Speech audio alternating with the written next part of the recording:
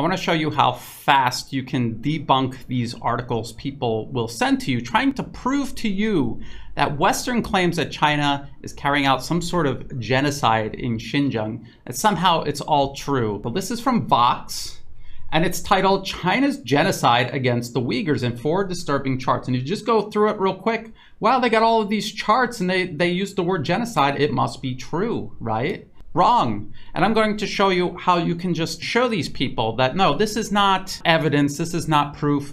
They admit it themselves. And what you got to do is you got to look at where their source is and where their source's source is and where ultimately they're getting this information. So this is citing who? Citing Adrian Zenz. They admit that he's fellow at the Victims of Communism Memorial Foundation in Washington, D.C. This is funded by the U.S. government. They're talking about all these reports that he's written that supposedly prove this. So let's take a look at one of these reports. Sterilizations, IUDs, and mandatory birth control. And go through here and then figure out where his source is. His source is Washington Post. It's just Western media. Western media cites Adrian Zenz. Adrian Zenz cites Western media. It's a circle. So let's check out this Washington Post article and see if there's any proof there. Abortions, IUDs, and sexual humiliation. Muslim women who fled China for Kazakhstan recount ordeals.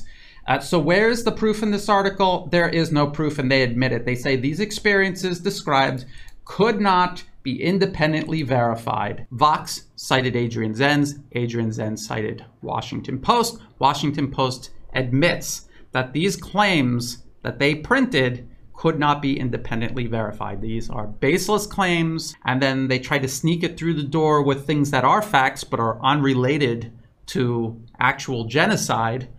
And they try to impress upon the general public that there is genocide taking place in China. And this is literally what every single article put out by the Western media making this claim has done. And I challenge you to show me otherwise.